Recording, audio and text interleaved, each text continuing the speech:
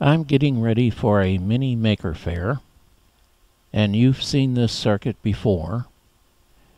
This was a few videos ago, the Cascade D flip-flop.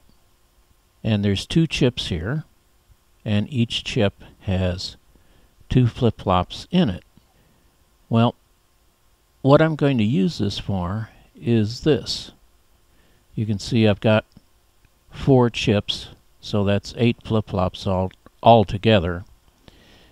So that means that the last LED all the way to the right, looking at it this way, is 128.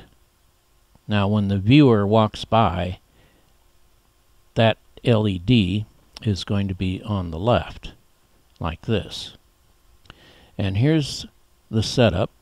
You can see that I've got a telephone over there, and I'm going to use that to also clock this circuit.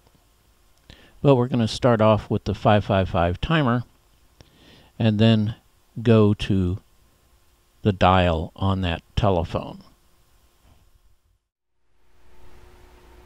Okay, I've got this all set up. Right now the clock is going to run, the 555 timer, and when I turn this on, I've got this set up so it does a bulb test. In other words, all the bulbs should be lit. So let's turn on the power. There we go.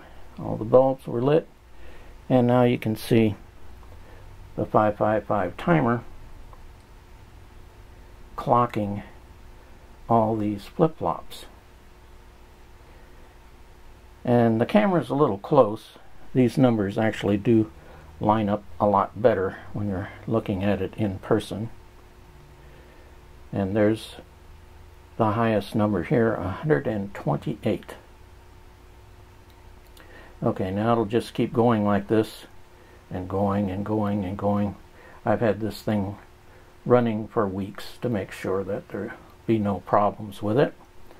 So now I'm going to disconnect the 555 timer, and what's going to happen is the input to the first flip-flop is going to see 60 cycles in the air, so this is going to run very, very fast for a few minutes.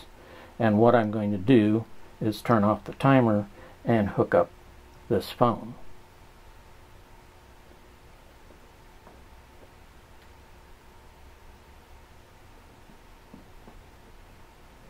Okay. Now, what I want to do is reset everything.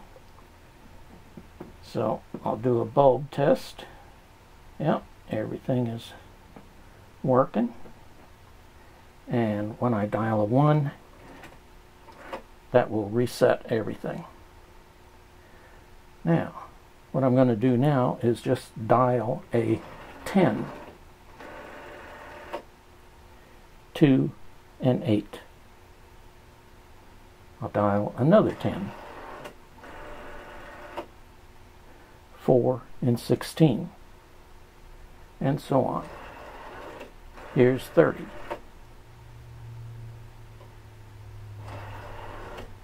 And here's 40, of course, 8 and 32, and so on.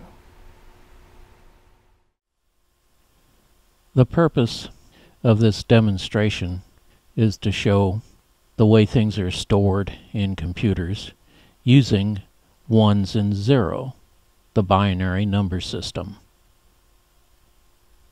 Thanks for watching.